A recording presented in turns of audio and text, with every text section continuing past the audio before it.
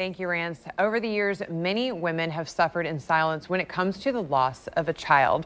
And today I have Nikki Carswell, who is an author here, and you are taking a step into sharing that story, opening up the conversation for women, and also writing it down so that they can have solace in their own space and in their home. Thank you so much for coming to River City Live to share this with us. Thank you so much for having me. So in terms of this process, it's something that often we really don't discuss as women. And I think inherently, we know that our bodies are capable of so much, our minds are capable of so much, and when our bodies are not there and when we do experience the loss of a child, so many women tend to suffer depression, suicidal thoughts. I mean, there's so many challenges that they face in addition to that grief.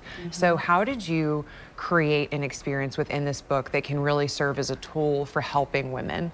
Thank you so much. God really gave me a vision to help these mothers out. My passion is youth, and me working with youth, I realized that I can't help my youth unless I help my mothers. So when God gave me a vision to bring mothers together, to help them, to educate them, to support them, to love them, to bring around mothers who can relate.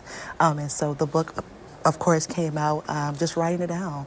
You know, it's a form of healing for them, the trauma that they suffer from losing a child. Of course, it will never bring their child back, but the love that I love to love on them, you know, and they support me.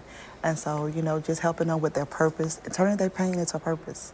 And how have you created a community with this? Because I think that's so much of it too, is just reaching out to women and letting them know that it is not you. This is at the core of it, it's science. It's nothing that you did. It is something that tragically happened to you.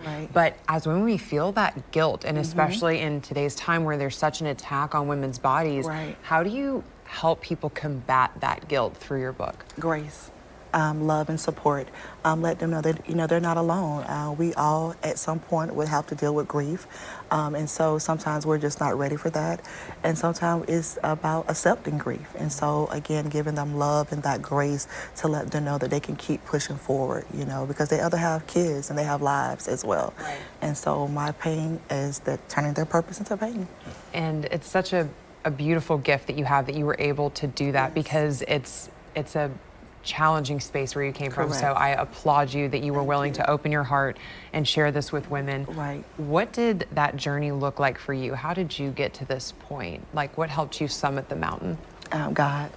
Really, like I said, this was really my purpose, bringing these mothers together. This is not an organization that I sat and, you know, right now. It was something God gave me a vision, and I've been running with it. This is my 4th year with Silent Women Speaking. We host Mother's Day brunches for them.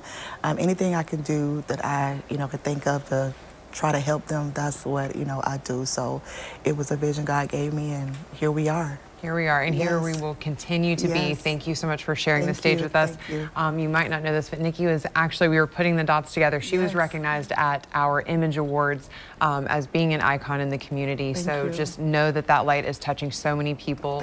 I am just so happy that the Lord continues to shine brightly through you. If people want to connect with you, obviously get your book, but obviously just connect with the other resources you provide. What should they do?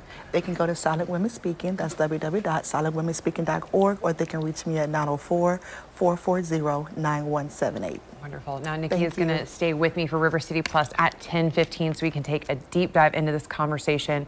The Painful Tears of Silent Women book launch is going to be going down on Saturday from 4 to 7 at 5310 Lenox Avenue. So make sure that you follow Nikki to have all of the information that you need and more about the organization at silentwomenspeaking.org. So when we come back, we are going to get a little bit perky and a little bit brighter with some pausing for pets. So please stick with us.